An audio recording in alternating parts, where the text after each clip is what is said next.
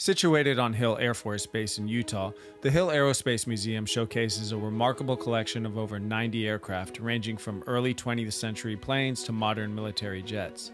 Maybe you're a history buff and want to learn about the early days of the Wright brothers or airplanes from World War II, the Vietnam and Cold War. Or maybe you're an aviation enthusiast and love everything about airplanes. Or you're someone like me who just likes to step out of their comfort zone to try and see something new. Whatever your reason, be prepared to be captivated and impressed by this museum. The best part is, it's free. Visitors can explore the rich history of aviation and aerospace technology through well-preserved exhibits and interactive displays. The museum's knowledgeable staff provides insightful information about each aircraft, offering a fascinating journey through the evolution of flight.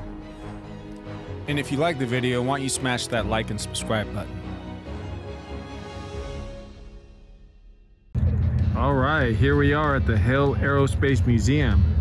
Now, I don't know nothing about planes, but I like to do things that I might have zero interest in or not know anything about. I just like to experience and check out things that could be interesting. And driving by this place yesterday, I saw all these planes and I was like, this place looks cool. And now that I'm here, again, I know nothing about planes, but this looks dope. So we're just drinking it in right now. Outskirts. Look at the mountains in the background. And we're gonna walk up over to the entrance and then just work our way back. So we'll get some close-ups of these planes. You even got a base chapel. All right, well, here's our first plane. Or jet, whatever. The Northrop SM-62 Snark. All right, now we're checking out this big bad boy. The KC-135 Stratotanker. Oh, it's the ones that fuel other planes. Yeah. Oh.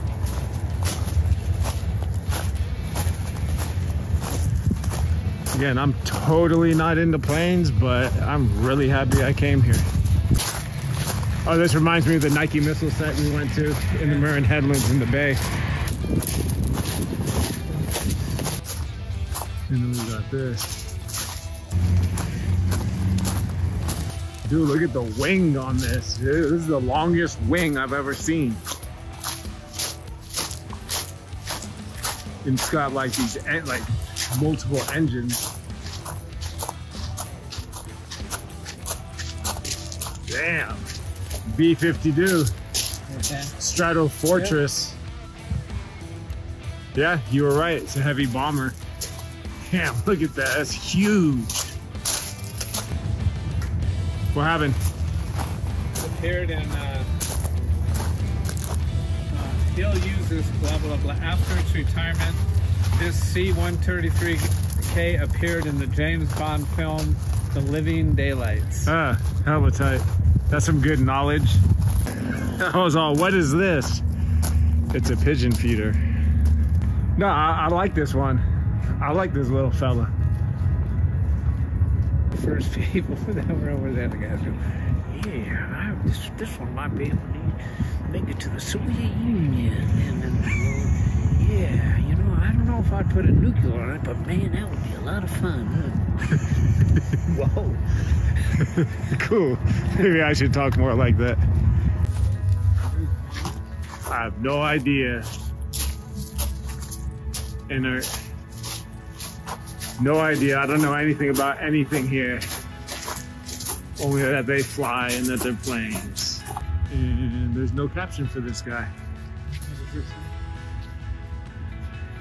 So I don't know. Oh, that's the, isn't that the Phantom one? The one that, like, you can't find it on radar or something? Okay, this one's a B-1 Lancer. Yeah. Long-range bomber. Okay, I was completely wrong. Whoops. The T-28 Trojan. I don't know if this is part of the exhibit, but I'm usually attracted to things that are kind of in the back or in the dark or no one seems interested in.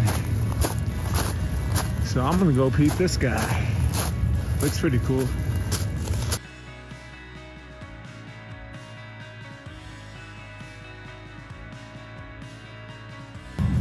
we haven't even gone inside yet. This is just the outside. No food, no drink, nothing about cameras. So hopefully we're good. The father of aviation in Utah. A native of Salt Lake City and a graduate of the University of Utah, Ed Garn was the first person in Utah ever to receive a pilot's license. This is super old school here. This is cool. This is a cool museum. Yes. I'm feeling it.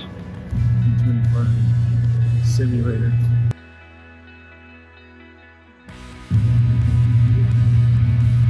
Oh yeah. Republic P-47D Thunderbolt. Oh, so that's what a nuclear bomb is. Doesn't look that badass. I know it is. It's like a nuclear bomb.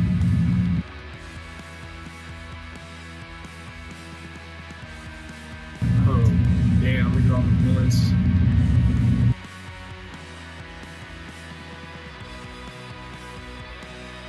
Atomic bomb replica. Trinity bomb replica. This is a really cool museum. I'm not going to remember anything I read. I don't remember any of the names of these planes, but this is a dope museum. North American P-51D Mustang.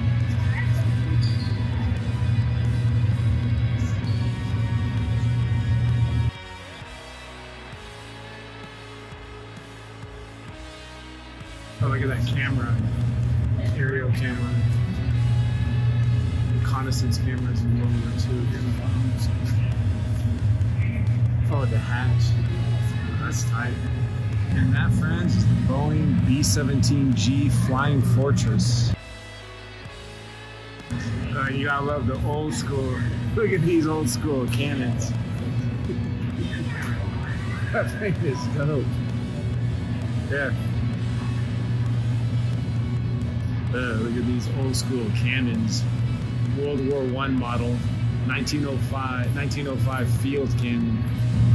And there we have Curtis JN-4D Jenny. It's made of wood, huh? You could have bought one of these for $50. Oh man.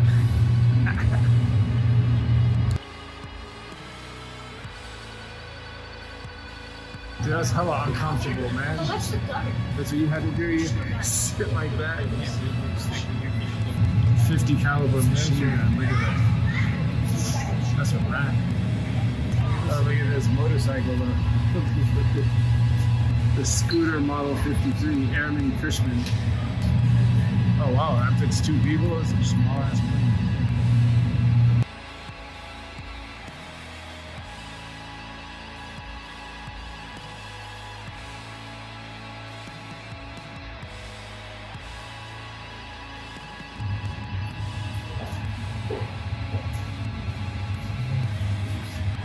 There's a map of the country that I lived in for 3 years. And there's my city, Saigon. The Lockheed F-104A Starfighter. And we have the Convair F-1028 Delta Dagger. See why they call it the Dagger. Air-to-air missile. If you go to the museums in Vietnam, the take on. Oh yeah. We have the Convair F-106A Delta Dart.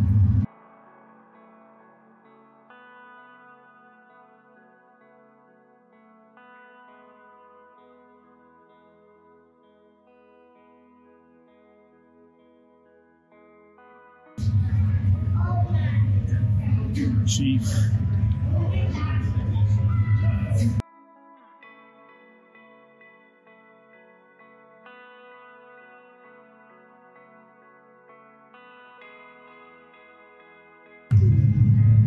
Old school fire truck.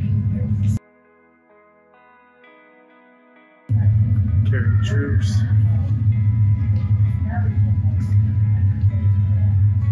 Common HH-43B Husky.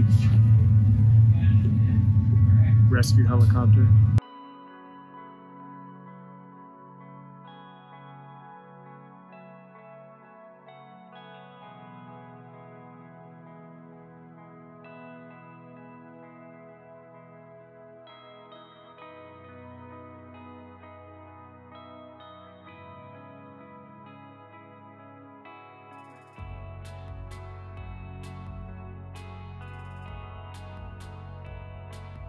North American OB-10A Bronco.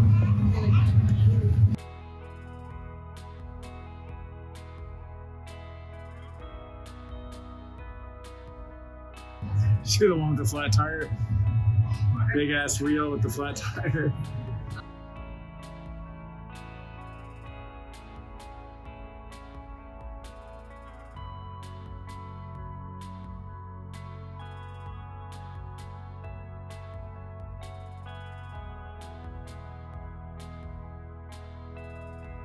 Stingray, it's like police.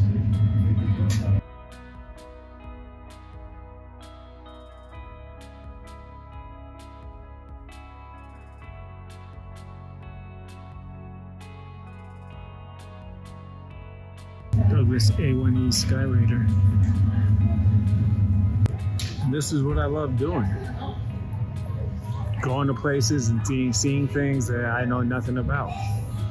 Because I'm gonna have to be honest, this was a cool museum. And I'm happy I came out here. No research, just heard there was a aerospace museum and decided to check it out, see what happens. All right, and that's a wrap.